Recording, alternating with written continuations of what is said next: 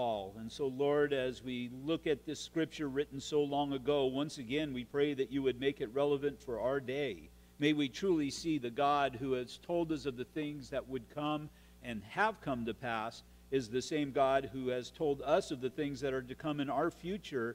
And Lord, we are to have a certainty of their occurrence. And so once again, Father, we just pray that you would bless us this evening with the knowledge of your word, we ask. In Jesus' name, amen.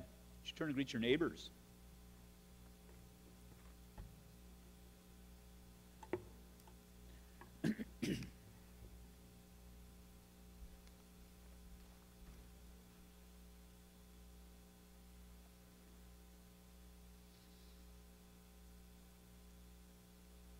Go ahead and open your Bibles to the book of Isaiah. Isaiah chapter 20, we'll be picking up at verse 1.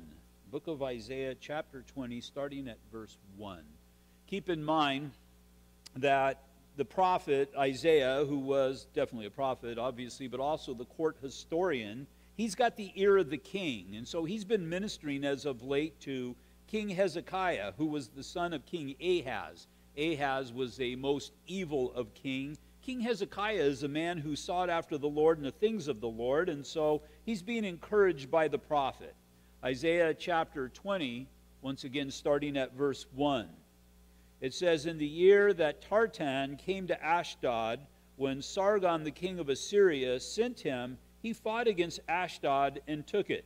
At the same time the Lord spoke by Isaiah the son of Amoz, saying, Go and remove the sackcloth from your body and take your sandals off your feet. And he did so, walking naked and barefoot.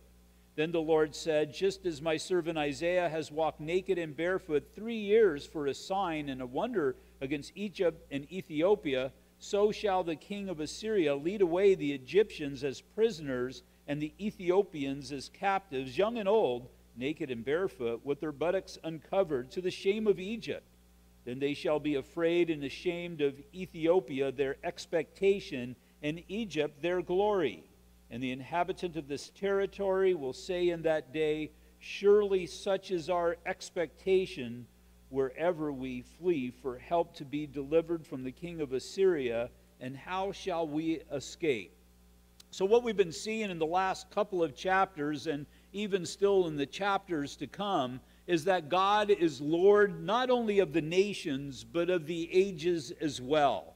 We know how this turns out. We're told in Philippians chapter 2, verses 10 through 11, that at the name of Jesus every knee should bow, of those in heaven and those on earth and those under the earth, and that every tongue should confess that Jesus Christ is Lord, to the glory of the Father. We see this very clearly today, and just by even being here, being involved in ministry, having a desire to hear from the Lord and from His Word, that we bow ourselves before the Lord Jesus Christ. And as we've done, we've been saved. But sooner or later, all the world is going to bow. And the idea is you can bow now, you can bow later. Either way, you're going to bow. Today we bow to the Lord Jesus Christ again for the purpose of salvation. In the future, it's going to be in judgment. But nonetheless, the Lord is God over all. He has His hands upon all of the events that occur within our society. Ever since the announcement that was made on Friday concerning gay marriage and all, just felt this spiritual repression. Just this kind of dark spiritual blanket over, well, just over me, whatever. I was thinking about that yesterday, and just, you know, you can even get to the point thinking, well, we lost. But we haven't. Jesus Christ is still seated upon the throne. And the same God that was moving back then in Isaiah's day, and it's the purpose why we studied the book of Isaiah or any Old Testament book, so that we know this same God is still ministering today. God isn't defeated. There's no human court that can defeat God. Matter of fact, God will prevail over all. And so that being the case, have to be reminded from time to time, we are more than conquerors in the Lord Jesus Christ, meaning we fight from the standpoint of victory. When I say fight, we push on in the Scriptures from the standpoint just as if we have already emerged victorious. Why? Because, and we talked about this morning with the teachers, Revelation chapter 5, because Jesus prevailed. Where did He prevail? He prevailed upon the cross, and then He prevailed over death, and He's raised and seated at the right hand of the Father. So we know that all nations will bow to him in the last days, but even throughout the course of history, they are being directed by his will. Now, a couple of weeks ago, we were given a timestamp of a certain point in history. In Isaiah chapter 14, verse 28, it says, "This is the burden which came in the year that King Ahaz died." So the Bible and the history book tell us that after Ahaz died, again, his son Hezekiah took the throne of Judah.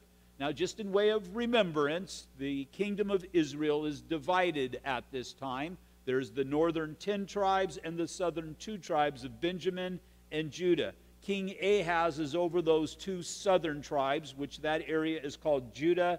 And then there's the northern 10 tribes that is referred to in this point of history as Israel. It was a very turbulent times, just as we read the news and hear about ISIS. And it doesn't seem like anybody can stand up against ISIS. It doesn't seem like anybody is stopping ISIS or even making the effort really to come up against ISIS. ISIS is attacking these cities, and thousands of Iraqis are fleeing only against just a handful of ISIS warriors. And you can look at this and think, what in the world's going on? Well, it was the same thing with Assyria back in the day. Back in Hezekiah's day, Assyria was consuming nations one right after another.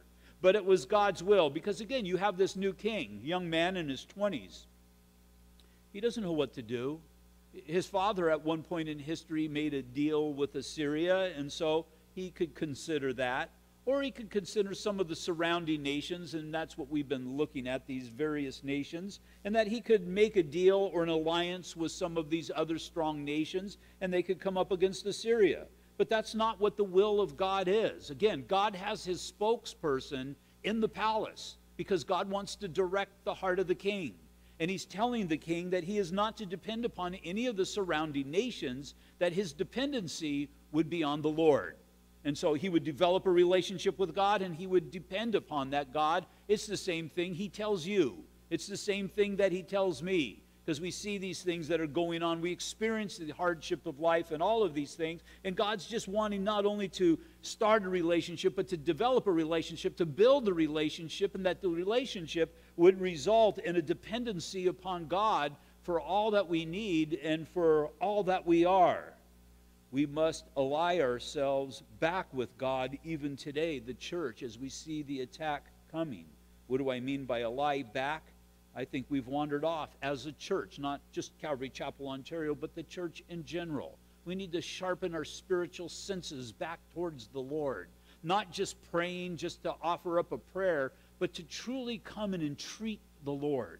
To seek after God with all of our heart, with all of our soul, and with all of our minds. To understand that when we're praying, we're not just offering words up into the air, but when we're praying, that we would focus our mind and understand that we are praying to God Almighty, creator of the universe, and be of the mindset that we're not just getting this chance to talk at him, but he is listening to us. Because the Bible tells me if I ask anything in his name, he hears me.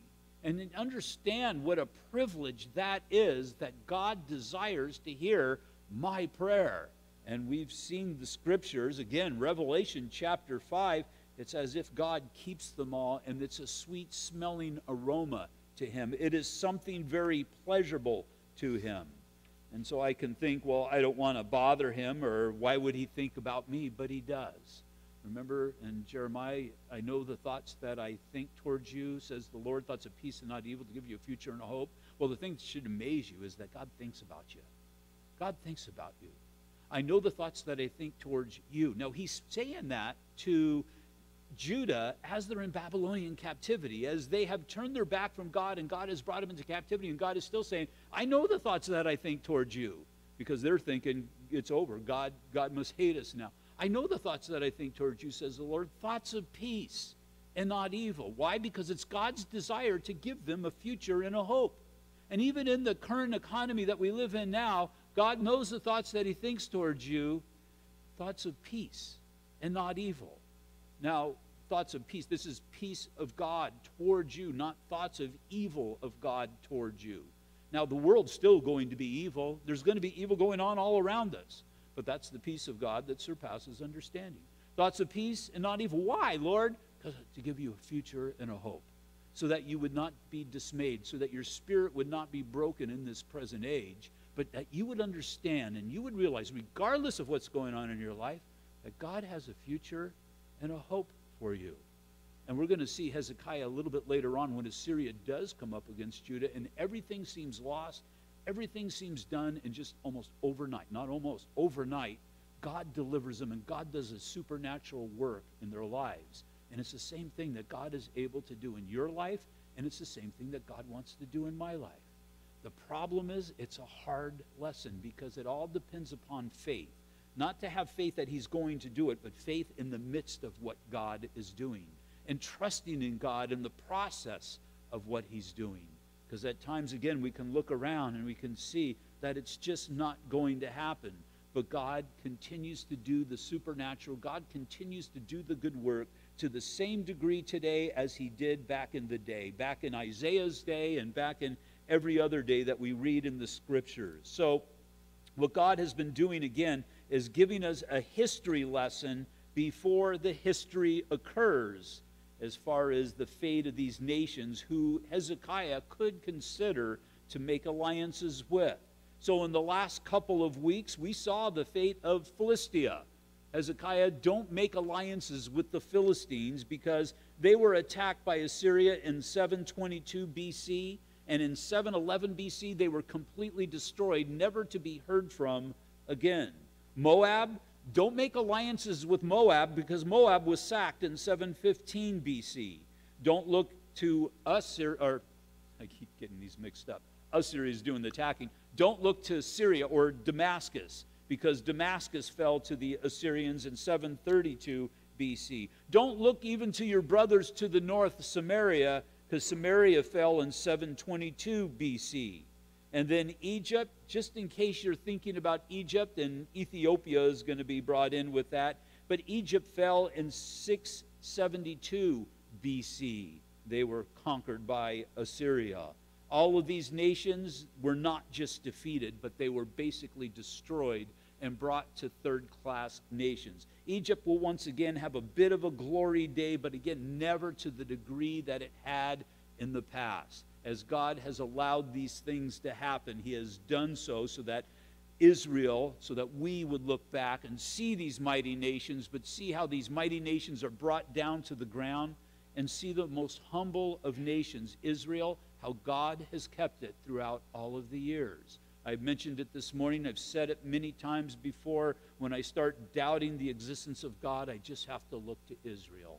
Because as my wife and I were there, I was just so taken back how small of a nation it is. We hear about the missiles and all of that. You don't need missiles to attack Israel. Just the World War II artillery would be able to be fired into Israel from the surrounding nations. And if you Wikipedia Israel or Israeli wars, you can see that, well, 1948, soon after being established by a nation, they were attacked. 1967, they were attacked by the surrounding nations. 1972, and each war it looked like this is going to be it for Israel, but the hand of God moved in a miraculous way, and Israel has been kept. Israel has persevered. Now, as we read the Bible, we know that Israel is going to last all the way through into the final days. So never again is it going to be defeated. And so you hear all this saber rattling from Iraq and whatnot. It doesn't matter. They're not going to be able to do anything apart from God. Now, there is going to be another great battle that occurs in Israel. We see this in the book of Ezekiel, chapter 38. We may be here for that as far as the church. We may not be here for that. But nonetheless, God still has his hand upon all of these occurrences that are going on, and it should give us a surety, because that's what God wanted to do, is to set his glory upon Israel. As you would look at Israel, that you would see the hand of God upon Israel. Unfortunately, the Israelis should look at themselves and see the hand of God upon them, although Israel is a very secular state today. But nonetheless, I look at Israel and I see the mighty hand of God that's able to keep them, and that gives me hope that just as surely as God is able to keep Israel, God's able to keep Mike. God's able to keep Calvary Chapel, Ontario. God's able to keep whatever it is that we entrust into his hands. So God, through the prophet Isaiah, tells these things to the king, King Hezekiah, so that he would know. And remember, there's a lot of gods back then, a lot of gods today, a lot of gods who aren't really God, but Isaiah would know that his God is truly God. His God is the God that is, going back to Moses. I am. Tell him I am sent me, because all the other gods, they really weren't. And again, we can look at that today. Our God is truly the God who is, because Jesus said as he established his church, he will keep the church until the day of Jesus Christ. In Isaiah chapter 46, verses 9 through 10, it says, "Remember the former things of old, for I am God, and there is no other. I am God, and there is none like me, declaring the end from the beginning, and from ancient times things that are not yet done, saying, my counsel shall stand, and I will do all my pleasure." He's telling us, Calvary Chapel, Ontario, these things so that we would know the same God who held the history of the past in his hand holds our history, the history of our future, in his hand as well. Just as surely as we could look back and see past prophecies and how they came to pass, we can look forward to the future prophecies with a surety to understand and know that those will come to pass as well. Ladies, you are going to be studying the book of Daniel this coming year. It's going to be very rich. You're going to see history that is laid out almost as if it had already happened in that book, considering Antiochus Epiphanes in Israel and the Maccabees and all of this history that happened hundreds of years after it was prophesied by Daniel. Matter of fact, there's chapters in the book of Daniel that a lot of scholars, secular scholars, do not believe that it was written by Daniel because it was so historically accurate hundreds of years again before it happened. And so again, that same God that spoke of the events that were going to happen before they did is the same God that we depend upon in these most evil times as we see things getting more evil and more evil, understanding, well, God said it was going to be this way. Matter of fact, Jesus pointed out and he said, what did he tell you to do? He told you to watch. Watch. Because as we see these things happening, we know that we're getting towards the end, but that's a good thing because we also know that God's in control. And so that he was accurate 100% of the time of the prophecies of the past, he will be accurate 100% of the time in the prophecies of our future. In Psalm chapter 2, verses 8 through 9, the Father says to the Son, "Ask of me, and I will give you the nations for your inheritance, and the ends of the earth for your possession. You shall break them with a rod of iron. You shall dash them to pieces like a potter's vessel." And so all that we experience, it's all about the process. This is God's process, but it's a process we have to understand of grace. Now, God gave great promises in Genesis chapter 15.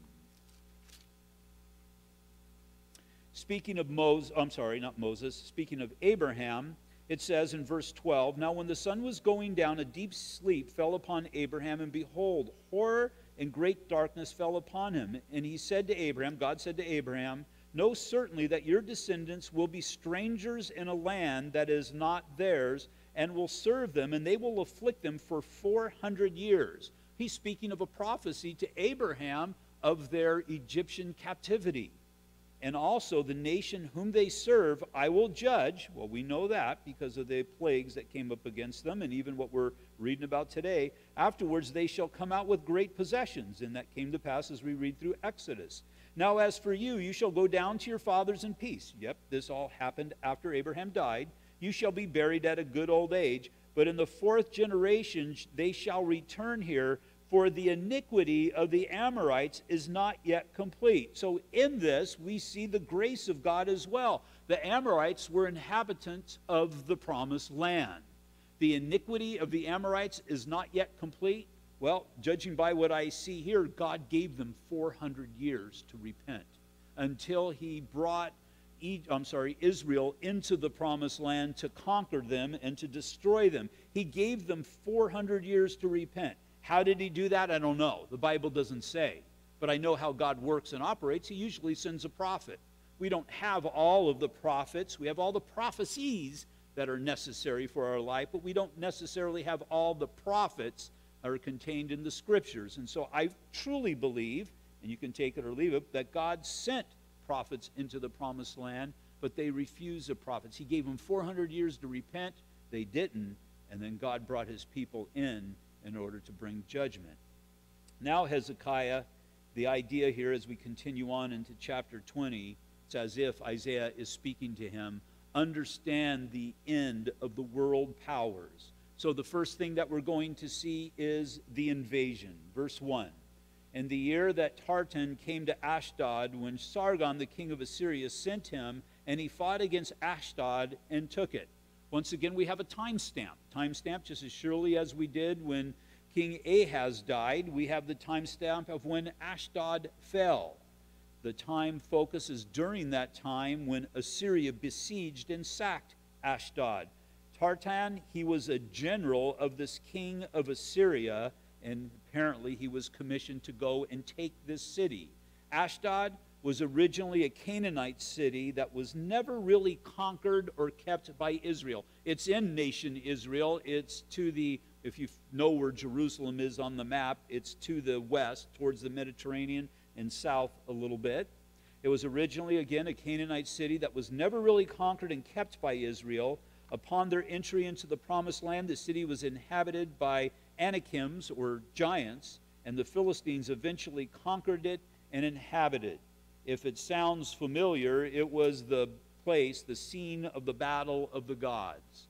Israel was fighting the Philistines and wasn't going so well, and so the Israelites, who at this time weren't honoring God by their, or through their hearts or by their manner of living, they weren't doing well against the Philistines, so they decided to go back and get the ark.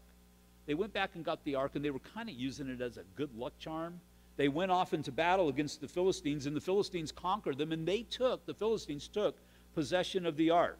And then in 1 Samuel chapter 5, verse 1, it says, "Then the Philistines took the ark of God and brought it from Ebenezer to Ashdod. When the Philistines took the ark of God, they brought it into the house of Dagon and set it by Dagon." Dagon was kind of like a fish man god kind of a thing. So this was the temple of Dagon, of their god. Now the idea for the Philistine mind is, our God conquered your God. Verse 3, "And when the people of Ashdod arose early in the morning, there was Dagon fallen on its face to the earth before the ark of the Lord. So they took Dagon and set it in its place again."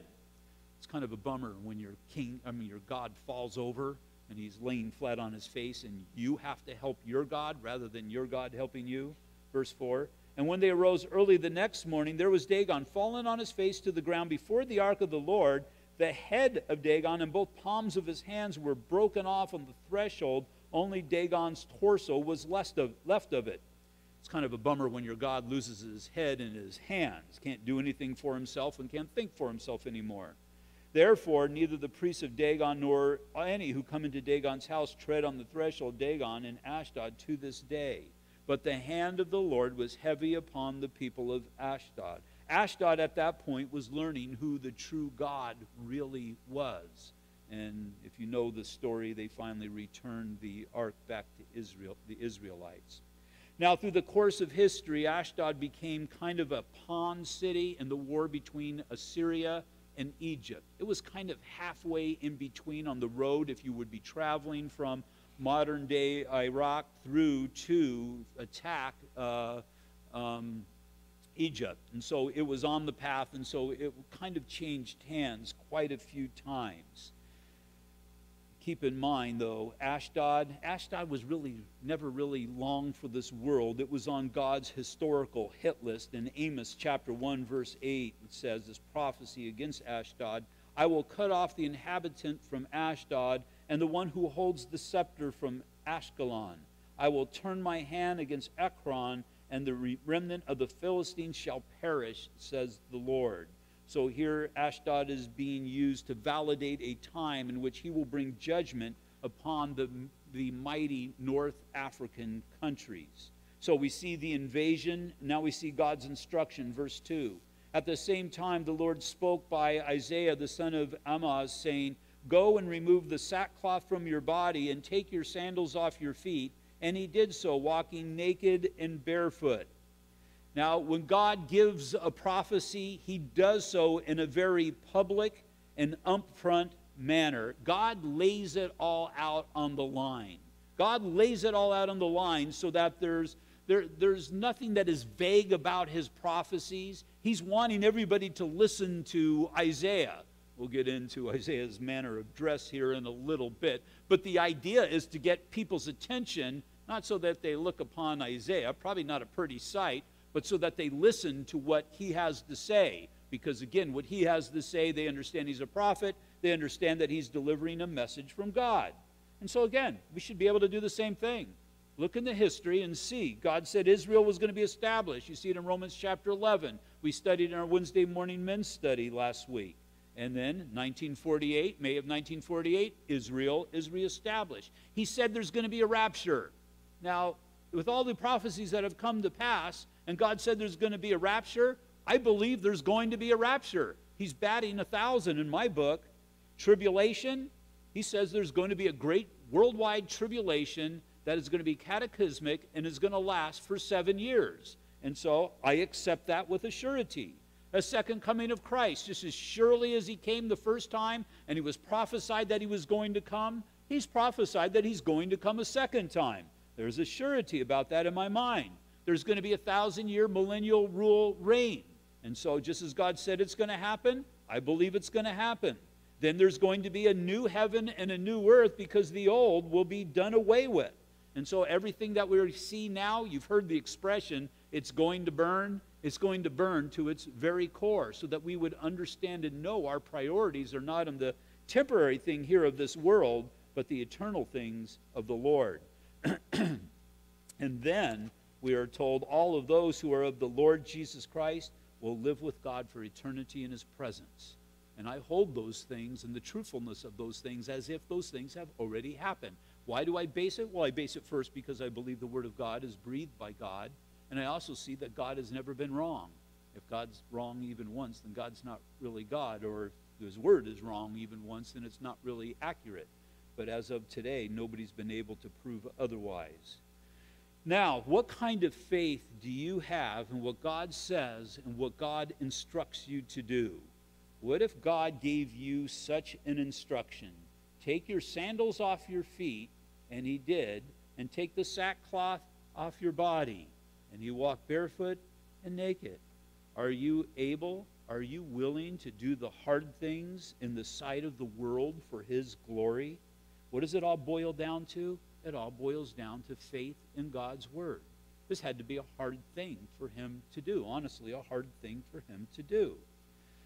It's not, we look at faith, and it's been misdefined in so many ways, and I'm not going to get into a whole study on faith, but you might look at somebody having more faith than you, or you not having enough faith, or needing more. It's never about how much faith you have.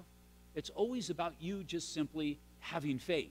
And not faith for faith's sake, but faith in something or someone, in this particular case, obviously, faith in the Lord Jesus Christ. Is all you need is just to exhibit some sort of faith, because God does great things with little faith. It's God who will magnify your faith and multiply your faith. And so all you have to do is exhibit faith towards God. And matter of fact, I really believe it's first step faith. Because if you have enough faith to take the first step in what you know that God has called you to do, or I won't even put it that strongly, what you believe that God has called you to do, I guarantee you God will multiply your faith and he will strengthen you in his purposes.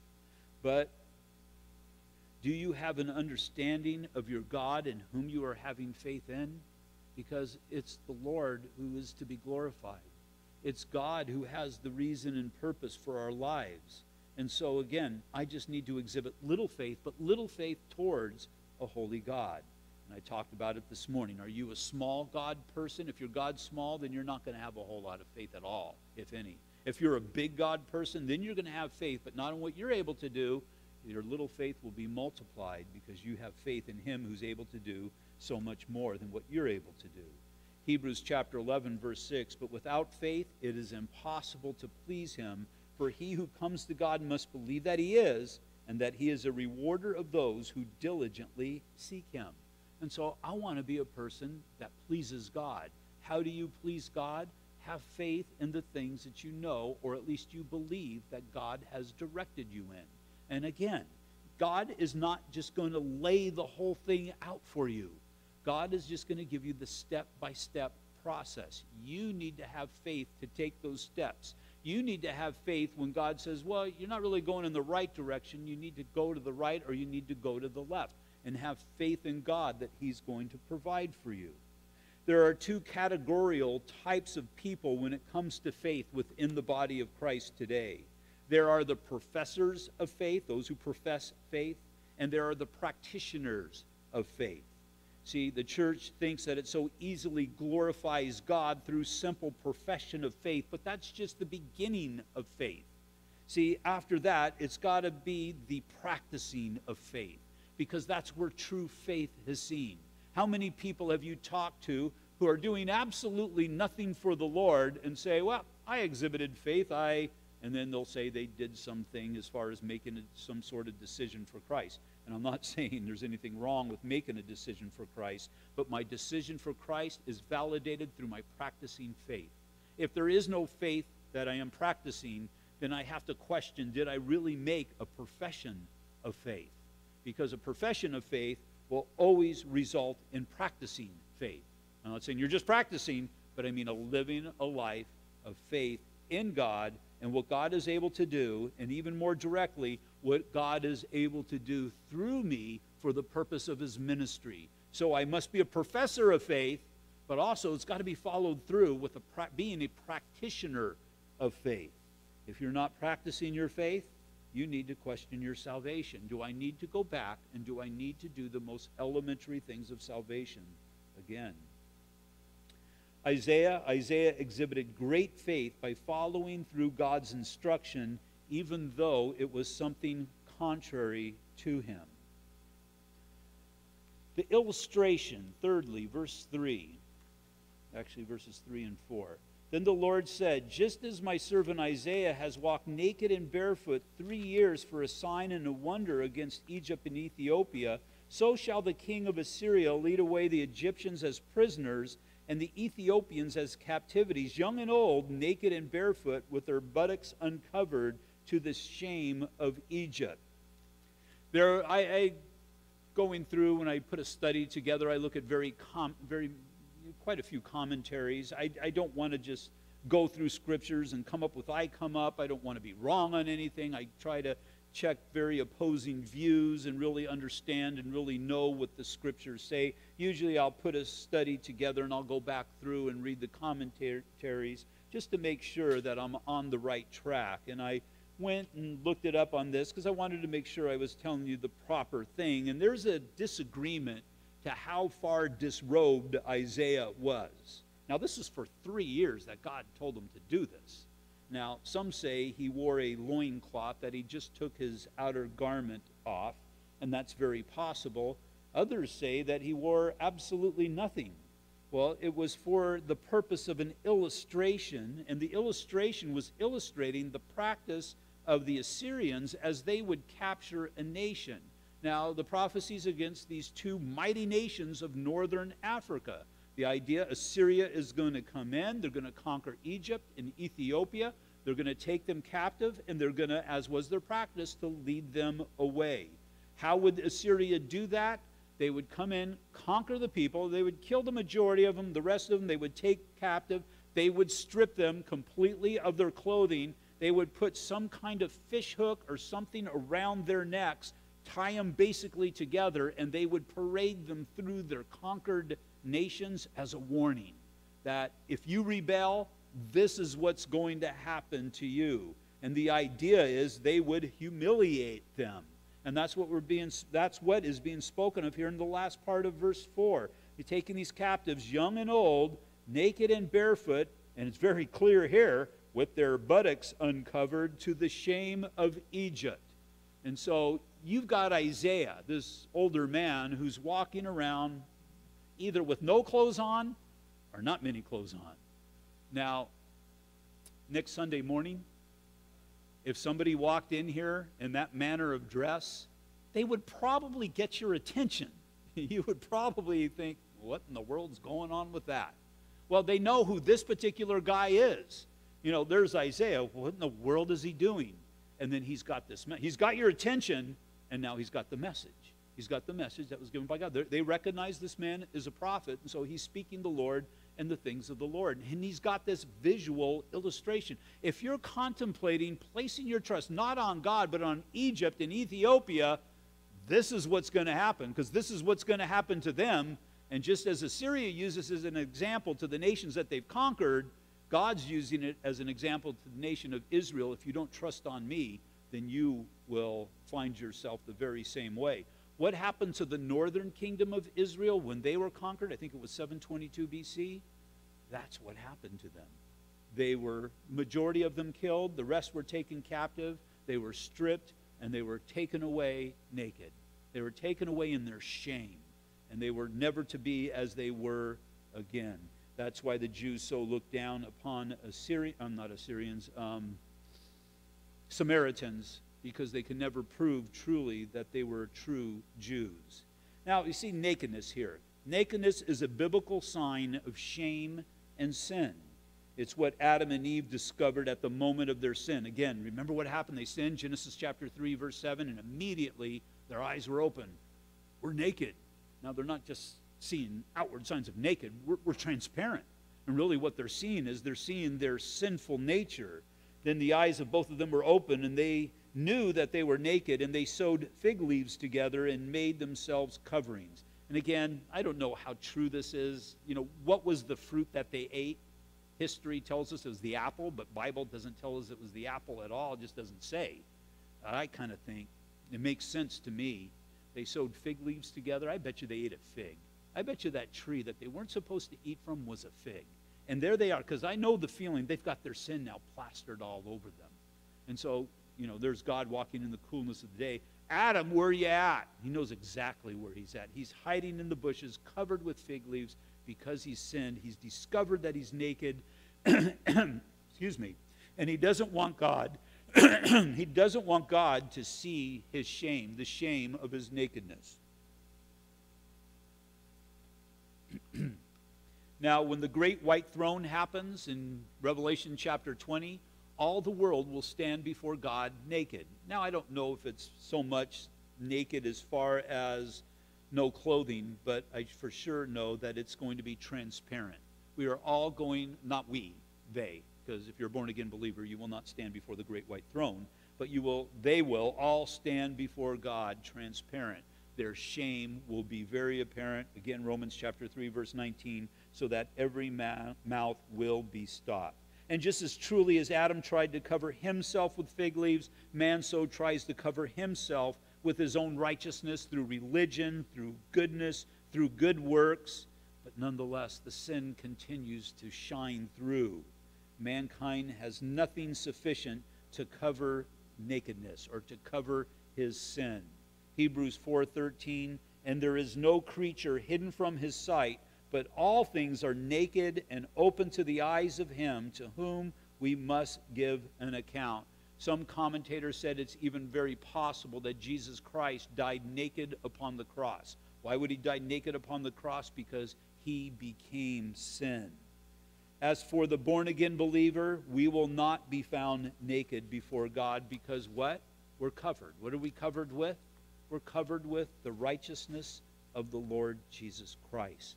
Philippians chapter 3, verses 8 through 9, Paul understanding this concept perfectly. Yet indeed, I also count all things a loss for the excellence of the knowledge of Christ Jesus my Lord, for whom I have suffered the loss of all things, and count them as rubbish, that I may gain Christ and be found in him, not having my own righteousness, which is from the law, because he knew that was nothing, that would leave him naked, but that which is through faith in Christ, the righteousness which is from God by faith. And then next, fourthly, we see the lost influence. Verse 5. Then they shall be afraid and ashamed of Ethiopia, their expectation, in Egypt, their glory. Those who King Hezekiah would depend upon for their abilities to withstand Assyria. Well, again, Ethiopia, their expectation, they had great expectations that through Ethiopia and its mighty army, that they would be able to stand against Assyria. Egypt their glory. It's Egypt that's going to keep us. But who's to be our expectation and glory? Our expectation is God. That's my great expectation, is in the Lord Jesus Christ, and that truly he will cover me in his righteousness. And then my glory is not in myself because I fail daily, but my glory is in God as well. And so God is trying to get this point across to this great king, that don't depend upon these nations, because these nations have absolutely nothing to offer you. This world has nothing to offer us. It's God, in a relationship with the Lord is where we find, it's where we find our provision, it's where we find our protection. And then lastly, we've seen an invasion, God's instruction, an illustration, lost influence, and then the impact. And the inhabitants of this territory will say in the day, surely such is our expectation, wherever we flee for help, to be delivered from the king of Assyria, and how shall we escape? Assyria, Babylon, Persia, Greece, Rome, Nazi Germany, communist countries, Al-Qaeda, ISIS, they're all seeking the death of Israel. They're all seeking, at one point in history or currently, seeking the destruction of Israel. And the inhabitant of this territory will say in the day, surely such is our expectation, wherever we flee for help, to be delivered from the king of Assyria. And how shall we escape? Depend upon God. Depend upon God. How do we escape from sin? Because again, that's that which there is no human escape from. It's been God. And just as truly as God has provided for Israel, God's wanted us to see that illustration so that in the time of trouble, we in turn would depend upon him and him alone.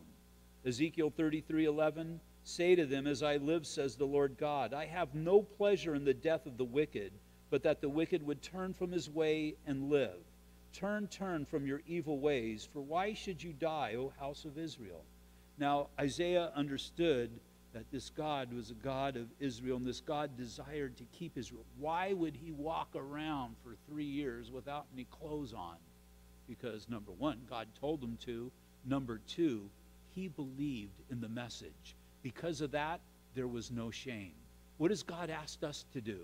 He hasn't asked us to do anything such as this. Isaiah exhibited great faith in doing that, as all God has asked you to do is to go forth and make disciples. And have no shame in that. To be able to get over yourself and to be able to humble yourself before a mighty God and to go and simply share, to be that witness, to live your Christian life outwardly so that other people would see, other people would hear, and other people would know that Jesus Christ is truly Lord over all. Father, once again, we just thank you for your word that guides us. And Lord, even as Isaiah and so many others did the hard thing and remained faithful to the end, I pray, Lord, that we would receive their example and Father, just embrace it. That, Lord, we would get over ourselves, we would get over our shame, we would get over our embarrassment, and that, Lord, we would truly be bold in you. Father, I know that you are looking for boldness in these evil days. Enable us, Father, to be filled with your Spirit and to be bold in your word. And so, Father, I lift up those who have come out tonight, that you would bless them, that you would keep them, that you would go before them. I lift up this nation, Father, and I pray that you would allow whatever's necessary for this nation to turn back to you. And as it does, Father, we just pray that you be glorified. But, Father, may we not be a people who sit back and wait, but may we be proactive, we pray, in our Christian life, we ask. In Jesus' name, amen. Will you all stand, please?